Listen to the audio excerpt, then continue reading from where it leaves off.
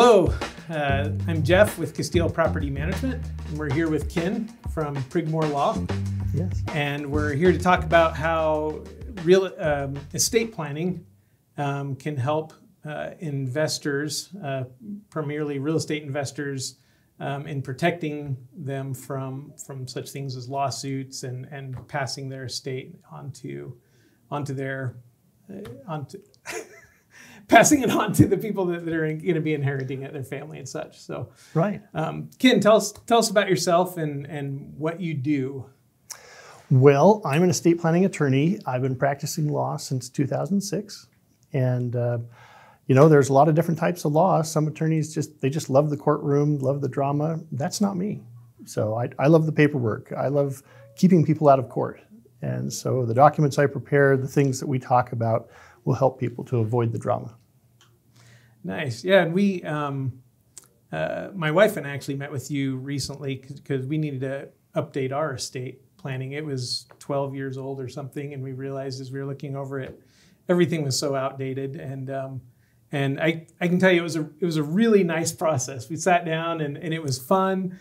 You made it easy and comfortable, and we were able to talk about all those things that sometimes are uncomfortable to talk about, but it went really well and we were really happy. Thank you. So that's why we wanted to ask you to come do this video with us today, because we could tell that's your expertise, it's your passion. It is. Which is really nice. Myself as a property manager, I get really passionate about property management, and it's fun to talk about. It's fun to see the scenarios. It's fun to work on the system to keep problems from happening, and we could see that in you too. And so that's, we felt like it was a really good match, and I thought my clients could benefit from your expertise as an estate planner. One thing that we talked about, and some of my clients do and others don't, and probably more should, is put their real estate investment in an LLC. So how does that work? Why would they want to do an LLC? And I guess, what is an LLC? Sure. Well, when you purchase a rental property, it's not the house you live in. You may not want to put that in your trust, especially if you're going to be doing business with that house. The LLC is a great way to reduce your liability when you do business through any sort of a rental. If you were to rent out a property and you kept that property in your personal name and something happened, someone was injured and there's a lawsuit, they're going to be able to sue you personally, and they'll access your personal assets, your home, whatever you have. But if you have an LLC and they're doing business with an LLC, they can only sue the LLC. And so it stops there, and you're protecting yourself and the rest of your assets. Okay, so because I've seen some of my clients actually have their investment property in their trust, and you're saying that's not the way they should be doing it? Not directly. You can have the trust be a member of the LLC. Oh, okay. That's an option. It just depends on how you want to handle taxes. Some people prefer to just have it be a single member LLC. They like having it be a pass-through organization that is easy to do taxes with. They just do normal taxes on the income. So what are some things? Let's say an investor has an LLC set up, and their property, the title on the property is recorded into that LLC. Is that it? Is that all they need to do to keep that barrier of liability between all on that property and away from their personal assets? That's a good question. So when you have someone that sues you and they're trying to access your personal assets, if you do have an LLC there, they're going to try to get past that LLC. And that's called piercing the corporate veil. And the way they do that is they look for ways to show that it's not really an official LLC, it's just your back pocket. So if you have the property in an LLC on the deed, that's step one. But step two is, where does the money go? If a renter is paying money directly to you and you're putting it in your personal bank account, then it's hard to argue that the LLC is doing business with the renter because it's just your money. Instead, if you get a tax ID number, a federal tax ID number, and then create a bank account, and then have the money come directly to that bank account before it comes to you, now they're doing business with the business. So that's step two. After that, they'll still look for ways to argue that there isn't any supporting paperwork. So having created the LLC, you filed articles of incorporation or organization, but that's not enough. You want to have an operating agreement. You want to have minutes, the original minutes for the first year and then every year after that. Things like that are going to create a very clear separation between you and your business. Oh, okay. So I've heard the minutes for an S corp, but you're saying we should do that for an LLC also. Yes, absolutely. Just to keep that corporate veil more bulletproof.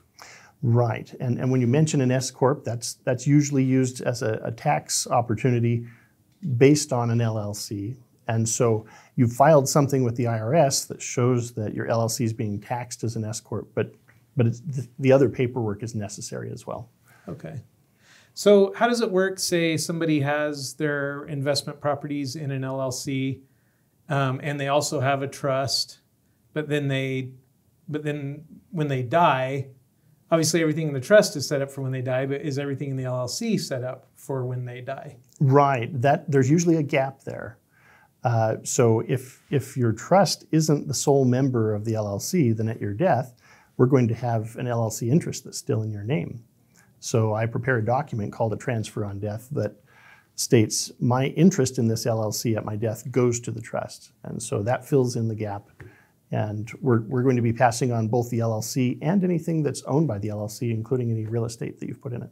So sometimes it's just a matter of planning ahead and having the paperwork done correctly. Yes. To avoid all those problems when the inevitable happens. Right. If you don't plan ahead, if you don't fill out these documents and talk to an estate planning attorney, we'll still be able to deal with these things, but we'll have to do it through probate. It'll take longer, it'll cost more, and often it gives others an opportunity to throw monkey wrenches in there and cause problems.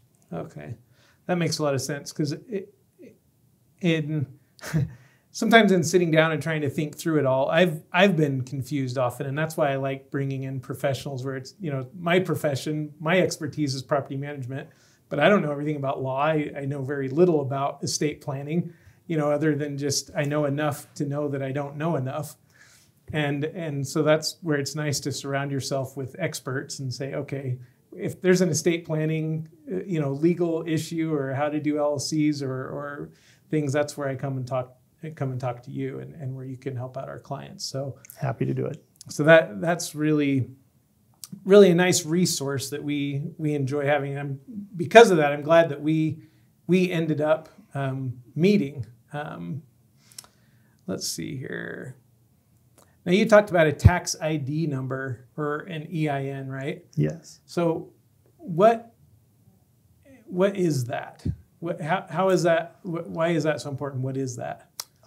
It's very similar to your social security number, but it's the number that identifies your business, and it's separate from you. That's the benefit of getting one and setting up a bank account with a tax ID number. Is it's when taxes have to be filed, it's another business. It's separate, and when there's a lawsuit, it's not going to be your assets that are at risk. Okay. So one other scenario I've seen before is an investor that has many properties. And, the question was presented, well, if I put all of my investment properties in this LLC, what am I really protecting? Because now I have more assets in my LLC than I do personally. And so how does an investor avoid that problem? You're exactly right. Everything that's in that LLC is at risk. So there's a couple of things you can do to avoid it. One of those is to create multiple LLCs. If you have separate entities owning each property and each one is doing business with a particular tenant, then when someone sues, they're only going after that single asset. Another way to step it even further back, and this is something you'll probably need help from your CPA with, is to have two LLCs, one that holds the property, one that does business with the tenant. And the one doing business with the tenant can actually rent the property from the owning LLC as the original tenant, and then the new tenant is the subtenant. It gets complicated. It gets complicated.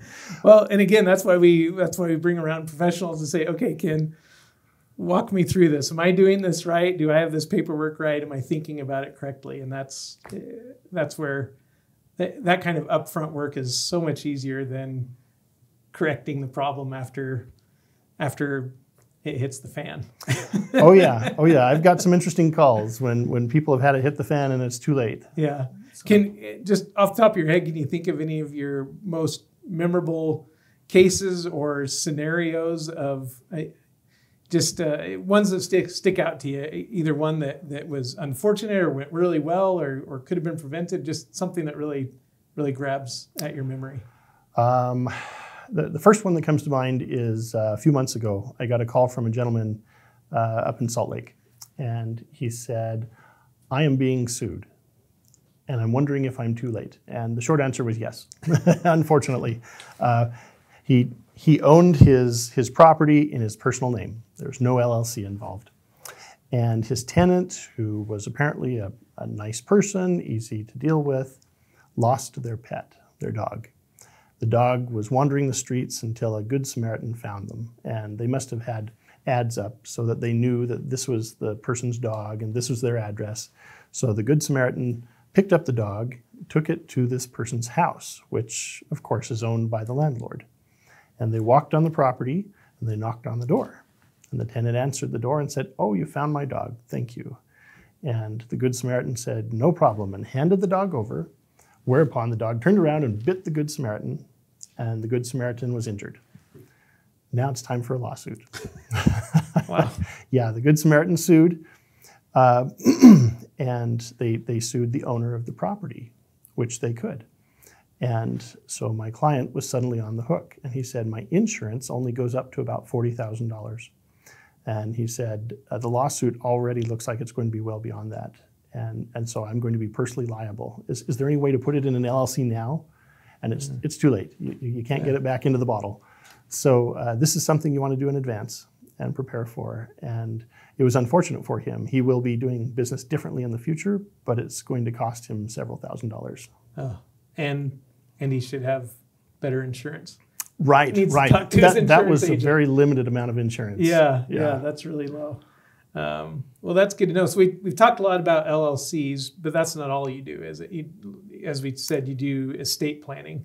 Right. And I guess that involves trusts and wills and such things. So tell us a little bit about the importance of a trust and a will. Or do you need one or the other, or do you need both? Or how does that fit into the planning ahead? Great question.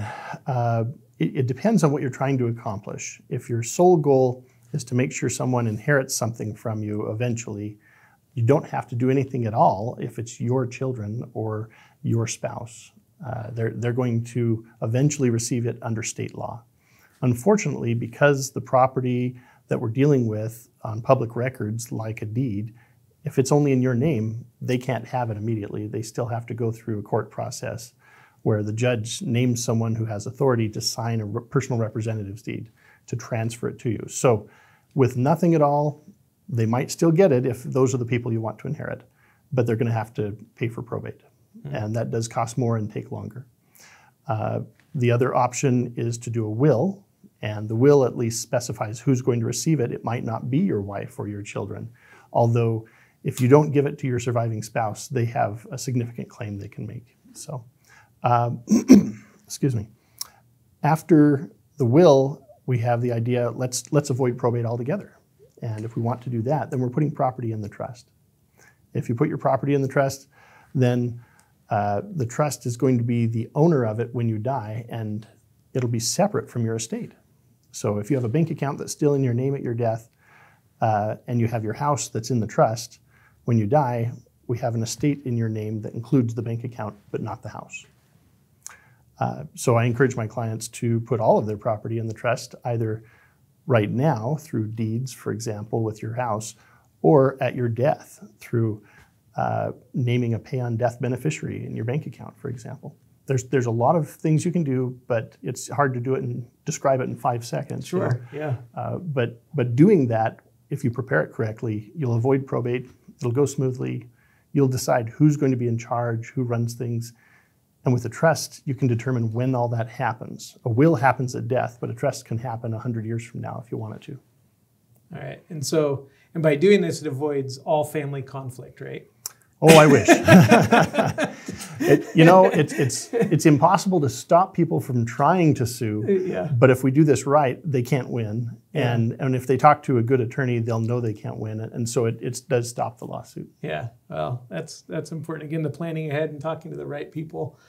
So we've talked about changing or putting properties in LLCs and trust accounts, and that all sounds great and necessary and important.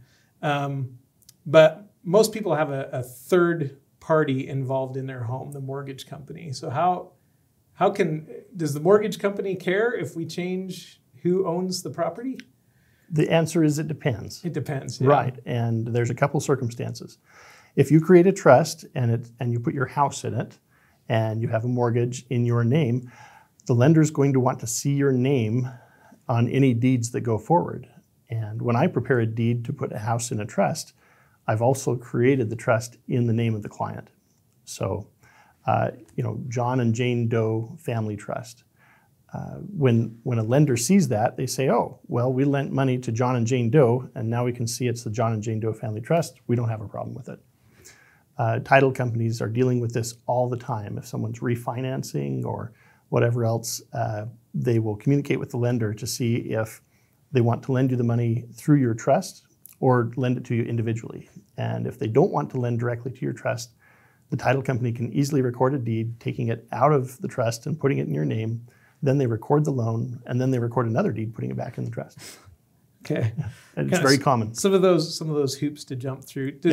Is it any? My background is many years ago. I used to be a loan officer, and for whatever reason, I've still never been able to figure out. Lenders seem to have more of a problem when it's an LLC versus a trust. A trust, they seem to be like, oh yeah, we get that.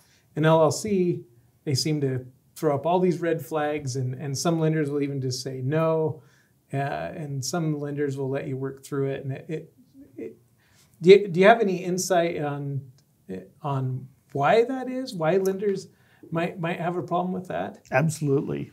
So it's very unusual for someone to sell a trust or ownership in a trust, but it's common to sell an LLC. And so the lender wants to know who they're doing business with. Right. If you put the property in your LLC and then you sell the LLC or transfer it to someone else in some other way, they won't know the difference. And there's no way for them to know for sure who the members are, because members don't have to be reported on state records. Only managers and registered agents have to be reported. So can that still be done to put it in an LLC? Or only if you borrow in the name of the LLC. Okay. With the lender. And that does happen, often with business loans. Okay. So I know in some cases, I think some people just do it and it doesn't come up.